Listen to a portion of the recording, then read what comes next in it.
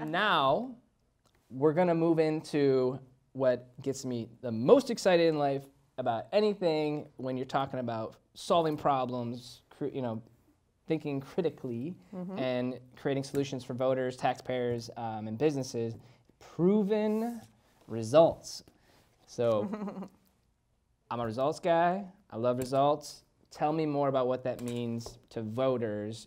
If they vote for you, what proven results have they are they voting for? But also, two, what are some, I don't know if you're allowed to reveal. What other results are on the horizon that you can share? If Sure.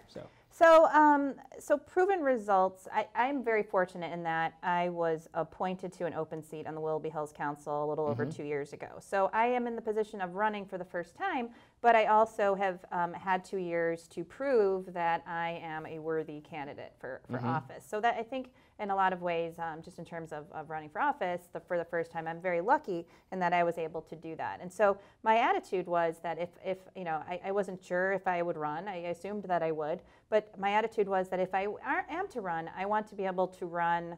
I want to be able to be the person I say I am on things like this. Yes. It's not just a flyer. Right, it's like, exactly. This is my heart and soul. Yeah, and a lot of candidates, I hear other people, well, I got to get my message right, and I got to get my image right, and I got to get the right picture. And those are important, but they're only as good as what you have underneath those things, what you really are. And so my attitude is that I want to be all those things, and if I'm not something that I want to say I am, then I will work harder to be that, because that's just how I am and how I always have been. So again, I'm very fortunate in that I've had 2 years to prove to the voters that I am who I say I am. So one of the things that was really important to me 2 years ago is that I was well aware that there were serious political problems in our city. I didn't know at that time how far back they went, but I knew that at that time there were the mayor and the council weren't getting along, and things weren't getting done, and it was really problematic. There were some very concerning things. Right before I was appointed, there was a newspaper article. It said the mayor appointed himself acting fire chief, and raising 3 kids in my city. I thought, my gosh, I don't think a mayor should be a fire chief. That doesn't seem like a good thing, and that it was just emblematic of the political problems in my city. So. So when the seat came open, I applied for it, and I was fortunately selected out of the other 8 candidates. It was the unanimous choice of all the other council people. And so then I got to figure out what's going on. How can I fix this problem? How can I bring the people together? How can I can make this more of a professional environment? And I'll tell you, sometimes when you're trying to solve a problem, things get worse before they get better. It's not just, I didn't just walk in to City Hall. And some people think that this is how it should be, and that if you didn't do this, then there's something wrong. But you can't just walk into something like that. It's all better. It's okay. I'm here. Crisis averted. It doesn't work that way. It's solved. It doesn't work that way. So sometimes, when you're standing up for principles and you're doing what's right, it's hard, and people get very angry. And so it did. There was the mayor just took his, put his foot down, and no, I'm not doing this. I'm not doing this. I'm not doing this. And if you do this, I'm gonna do this. I'm gonna sue you. I'm gonna try to remove you from office. Blah blah blah. So, but I believed, and I led the other people on council to stand up and say, no, this is what's right. This is what's right. This is what's right. But also do what you will. That council's purpose is to help ensure that the citizens are getting the best out of the mayor. Yeah. And the mayor's purpose is to make sure that the citizens are getting the best out of city council. I mean, there's there's checks and balances. There's a balance to it where it's just like the mayor just can't go rogue, city council just can't go rogue. Like there is a structure to things. Well, the council makes the law and basically tells the mayor what to do. I mean, one time someone said to me, council can't do that. You're trying to tell the mayor what to do. And I thought, well, council makes the laws. It's what council does. Legally. It's the only legal thing happening right now. Right, the mayor is supposed to do what council tells him to do. So it's not the other way around. And I think people. I just learned something. Yeah, I think people don't understand. Some people don't understand that, and that's fair enough. And I understand. I get that too. But the mayor doesn't just get to dictate what happens in the city. It's kind of like Erica is my city council. Exactly. So she makes sure that I do the right thing. Right. I'm like, okay. Right. Exactly. All right. That's right. how I'm gonna remember that. Yeah. Well, and actually, you and Erica are basically JJ and Julia's City council. Okay. Yeah, they're kind of That's right, you tell them what fair they can and can't do, and then they go and do it, right? Cool. So anyway, thank you. But the point is that it got worse. But then finally, when the mayor said, "Okay, I'm not going to do this anymore," and we said, "Great, let's do this now." And look at what we've been able to do again since that whole insanity a year ago, where the mayor tried to remove council. Since then, we have brought in 2 major employers to Willoughby Hills again: Hospice of Western Reserve and Produce Packaging. Together, they are about a $13 million plus payroll, 400-ish plus jobs. To Willoughby Hills. I mean, that's the biggest. So hospice came from Mentor. We brought hospice in from Mentor, but the produce packaging is the biggest business coming into Lake County. What? Lake County proper in years. Boom. Years. And we were able to do that. Lake we County. brought them in from Cleveland, and awesome. they're almost up and running. I went and visited a few weeks ago, and what they're doing is amazing. It's seriously, it's such a win for our city. It's great.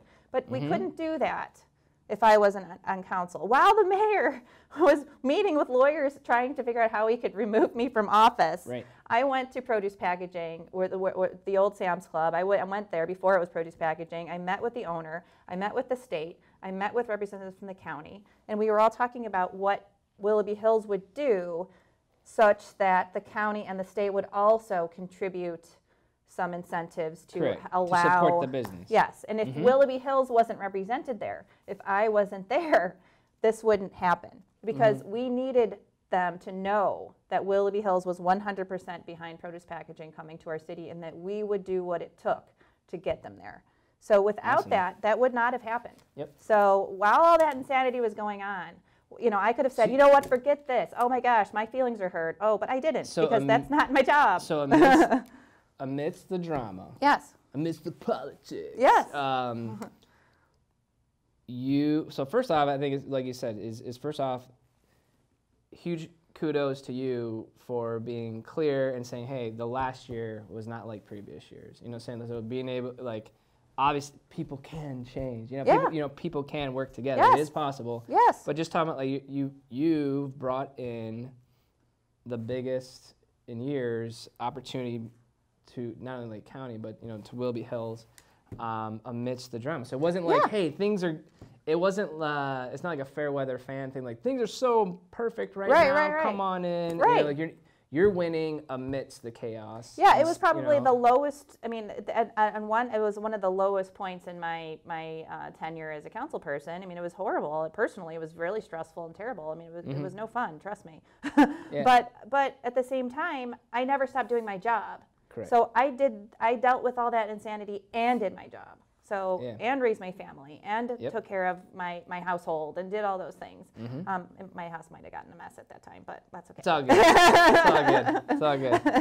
So, but I might not have done the dishes as much as usual. But I still did everything I had to do. So that's right. No, that's all right. So that's but yeah, so cool. So we were able to do that, and then again, and the mayor. So with that budget that we cut too much, but by cutting that much, we were able to pave all these other roads that we definitely wouldn't have paved without it. So we were able to make some serious changes with that budget that cut it too much, such that this year was awesome, and we were able to pave way more roads than we would have otherwise.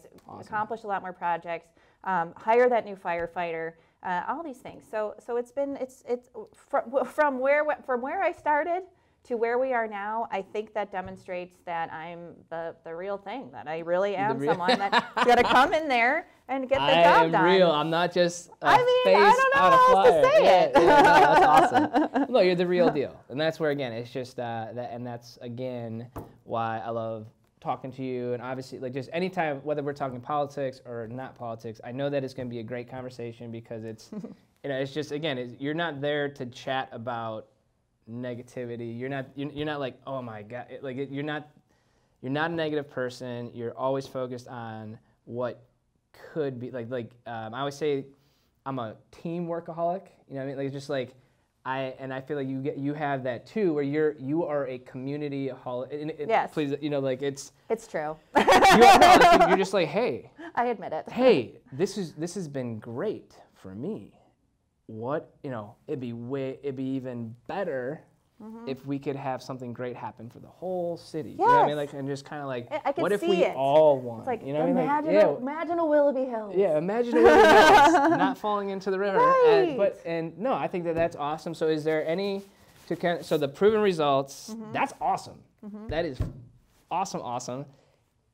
And so I guess the goal is to not necessarily change what's working, but to compound interest. Yes, absolutely. That snowball effect of like, hey, we got these businesses, now magically it's way easier to attract other businesses, and especially too, by you getting reelected, you can just keep this snowball effect of positive results and proven change going, and then I'm excited. Me too. To see. And you mentioned what's coming up in the future. Well, one thing that I think is very important is that Willoughby Hills has the highest tax rates in Lake County of any city in Lake County on residents who live in the city but work outside of the city. So we're charging 0.5% for residents who work outside of Willoughby Hills and pay 2% or more in tax to their work city.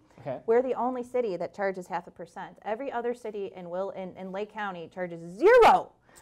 Zero, other than Kirtland, which is but only 0.25% for Kirtland. But Willoughby Hills is charging double what Kirtland's charging. We're the second best, worst. Yeah, but there's no excuse for that. There's absolutely no excuse. So that is something that is very important to me. And I know too, our taxes have gone up with. Well, property taxes too are going up, but a lot of that is it's the school districts, it's the county services. So the property taxes is very small portion comes to the city. So it's really the income tax, but Willoughby Hills is charging outrageously high income taxes on residents who work outside of the city, and that is something that there's really no excuse because again, almost no other city in Lake County does this, or even the surrounding communities. They don't do this.